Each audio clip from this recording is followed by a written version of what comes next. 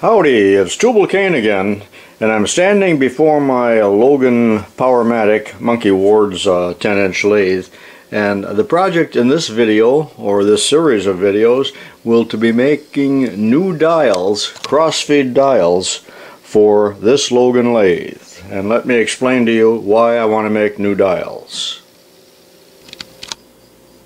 The diameter of the dials on this Logan lathe are about 1.225 inches on the crossfeed dial, and it's even smaller here on the compound dial of 950 thousandths. Now the problem with that is that the smaller the diameter, the closer together are the graduations and the harder they are to read. Also, these old dials are just made of carbon steel, and although I've polished them and they're clean, they still are relatively hard to read, especially by a 70-year-old man.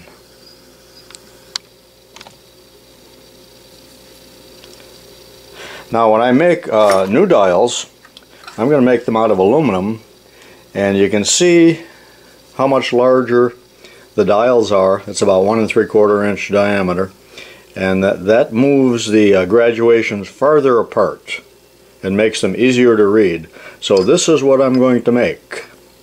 Now let's take a look at some of the other lathes and see how the dials are made on them. And I'm not going to talk at all in this video about radius reading dials and diameter reading dials, but I'm just going to reproduce the dials with the graduations that you see here.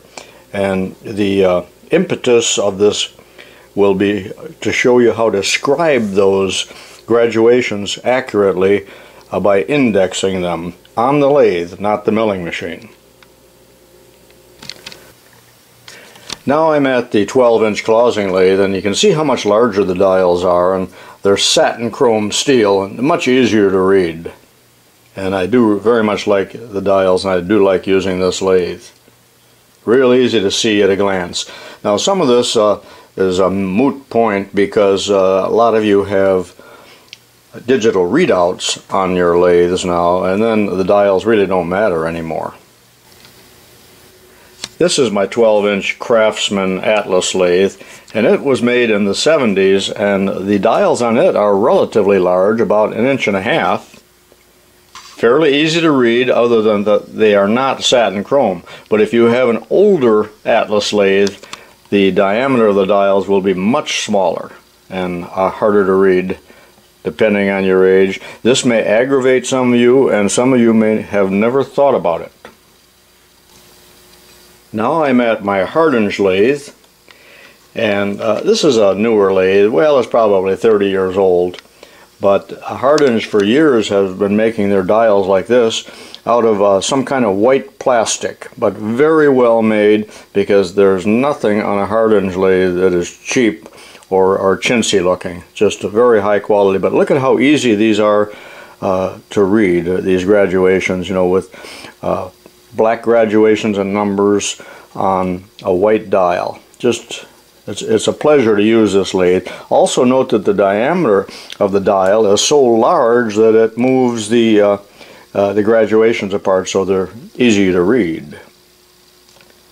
And now let's go out in the other shop and take a look at several other lathes out there. I'm out in the other shop, and this is my Logan 820 lathe that I recently acquired. It's a 10-inch lathe, and look at how the dials are made on this particular machine. Both of these dials are the same diameter, and difficult to read, and I will replace these two because I'm going to make several sets of these new dials. But one thing that I noticed here on the Logan lathes, and other lathes may be similar, and I used to curse these lathes because they didn't use a knurled thumb screw here to reset the collar. But only after doing this video did I realize why. Because as you move the cross slide back, at some point those knurled nuts would strike the back of the cross slide here. I meant cross slide, not compound. Also, in designing this, or coming up with an alternate way, I realized if the diameter of the dials is too large, it will also strike the cross slide as it backs up. So that has to be a consideration, and there will in fact be a little bit less travel coming this way on the Logan lathe after I install the new dials, but I don't see that as being a big problem, so I'm going to go ahead and do it anyway. But I'm going to save the old dials. I don't throw anything like that away. This is the old beat up Monkey Ward's 10-inch Logan lathe, and it's built a little different than the one in the basement, even though they are the same lathe, but a slightly different vintage, no doubt. But the dials here are even smaller than the one in my other shop. Furthermore, they're a bit tarnished because I never had cleaned them up, so you can imagine how hard it is to read these. Also note here that this is constructed different than the one in the basement, and it's very easy to disassemble the whole thing here if you want to take this out and replace it. Now I'm not going to replace this part, I'm only going to modify it, and you'll see what I'm talking about here in a little while. But in order to take this off, all one has to do is put an adjustable wrench on here. After the hand wheel and the nut and keyway and all of that is removed, a wrench here will allow you to remove that whole piece and then have access to the screw if you would want to. The dial up here on the compound is similarly very small, less than an inch diameter. You can see how hard that is to read, and there's quite a bit of rust on this one as well. So that's what I want to remedy on and this entire video or series of videos will be aimed at the Logan lathe, not the Atlas or the South Bend, and those may be touched upon in another video, but not in this one. Now I'm standing next to the South Bend 10-inch heavy, also one of my favorite lathes. And notice this machine was probably made in the late 50s or 60s, I'm not really sure, probably the 50s. But it uses the larger dials. And at some point South Bend made retro kits too, where you could buy new dials and install them to get around this problem. Note that this is also assembled with a hex here, so you can take this apart. But looking at the compound dial here, you see that they are smaller diameter than the cross slide. But to be even more illustrative here of what I'm doing, look at this old compound here from a 9-inch South Bend that I've had around. This is just a scrap one, but I keep it just to show. But look at the diameter of this collar here compared to this collar, and you tell me which is easier to read. Now in later South Bend lathes they also had satin chrome, which made them easier to read. These I have cleaned up, but they were a little more tarnished and rusty when I got them. Notice here the distance between each graduation as opposed to the distance between each graduation here, and that's what makes it easy or difficult to read. Now that's enough comparison between all the different brands of lathes and vintages that I have here. Back into the basement to show how this new collar will be manufactured. To try to make the point even clearer, comparing this very small dial here, which is less than an inch in diameter on the compound, with the new 1 3/4 inch diameter dials that I'm making, using the formula pi d on the small dials, which is 0.950 diameter, that puts the graduations 29 thousandths of an inch apart, so they're really crowded. Where the larger dial now at 1.750 diameter has graduations that are 54 thousandths apart, which is almost a 1/16 of an inch, and this is closer to a 32nd of an inch. So it almost doubles the distance between the graduations, and it really helps these old eyes who are looking through cataracts read the dials better and hopefully work more accurately. And that math here was simply pi d, which gives the circumference, and divide it by 100, which is 100 graduations, and that's how I arrived at these numbers. 8th grade math. Before I start machining the new dial, take a look at the way this Logan is constructed again. Notice that the knurled thumb screw here is going to interfere with the cross slide. And that's the same problem I'm going to have as I put a larger collar on here. And that will reduce the amount of travel, but I do not think that will in any way really affect the performance of this machine, at least on what I do. But let's take a look at first at how this is constructed. To start with, I've already loosened the nut here, and allows me to pull off the hand wheel, and then there's a little key here and another nut, and then this dial will come right off. So I'm going to do that off camera because this is a little bit hard to get off because the thread is buggered up a little bit. And that's because at some point in time a hammer and chisel mechanic had at it. You see, now the collar will come right off the dial. That's all there is to it. Now you may or may not want to take this off. I don't really need it off. I just want to show you how this is made and give you an alternative way of doing this job. But now whatever you do, do not just put pliers on there to get this off, because it will be tight. Now on that other machine, if you recall, there was a hex on it, which is much friendlier when you disassemble it. But in order to loosen this up to start with, and look at all the marks on there. I took a bushing that I had, which was the right ID, and drilled an 1/8 inch hole in there. And in other words, I made a bit of a spanner. And this pin will go into the hole. That's just a blind hole there, it's not threaded. Then you can put your vice grip on here and it'll loosen up quite readily.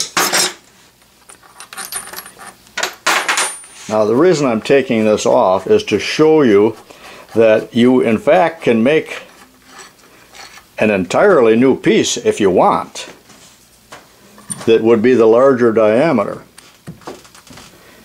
But it's a complicated piece to make because there's a thread on there and several different diameters, and inside there's an oil light bushing. Goes from one end to the other.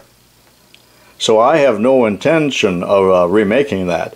But I think on the South Bend, if you buy the retro kit, that they included that piece, which would be built similarly, even though it's another manufacturer. But when that tightens it up, or tightens up, the zero mark there should come to the top. But the way I'm going to do that, and there's two alternatives for that, I've already made one collar here.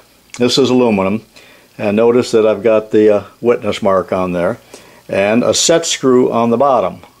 It's an 832.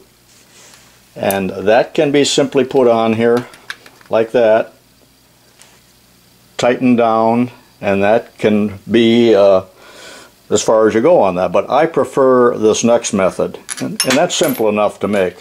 Whoops, and down it goes. I hope it didn't go into the sump pump pit there.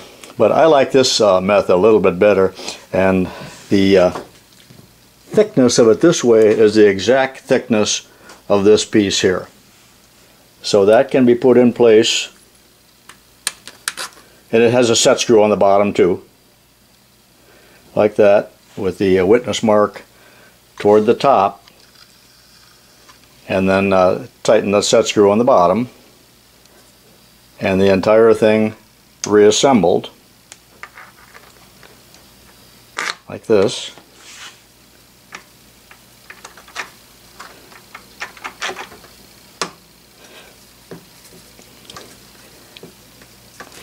Now I'm going to have to tap that on just a little bit, and I'm going to reassemble it with the hand wheel and show you what we got here. I have made the final installation here. Now make sure you do not over tighten the nut that's right at the tip of the pencil point here, because that will restrict you. But you know, on this inner collar here there's a step. Now maybe you can see why I made that step on there, because it must clear the cross slide as you back it out.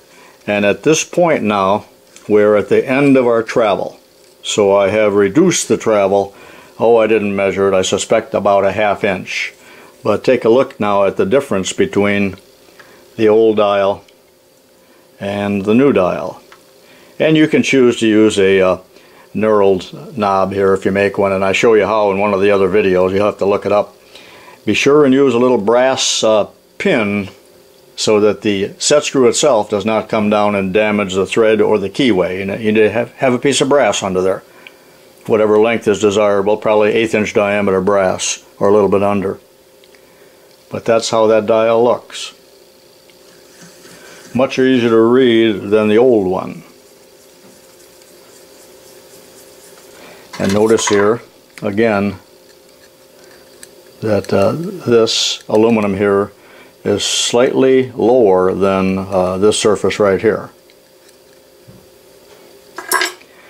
Okay, now that that's done, I'm going to step over to the closing lathe and show you how I made these parts, and then I'll make the graduations on this Logan lathe. So come with me to the other machine. I'm going to rough out the dial first on the closing lathe, and this is about 1 3/4 diameter, and the piece I'm starting with here for some reason is a little bit larger, and it really doesn't matter at all as long as this matches with the other piece. They need to be the same diameter. And it's an overall thickness here of about 5/8 of an inch,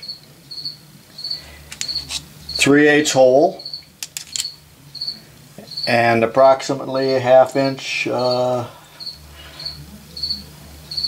right here in thickness.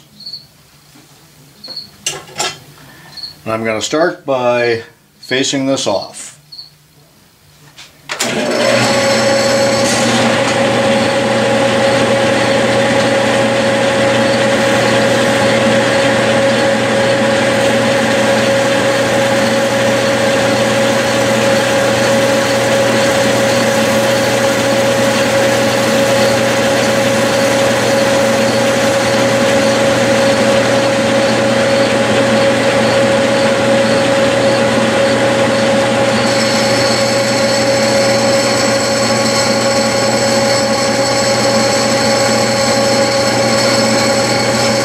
Center drill, one size under 3/8, and I'm going to ream it 3/8.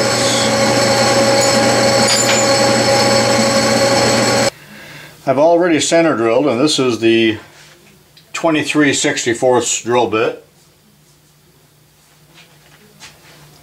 and I'm going in 3/4 of an inch.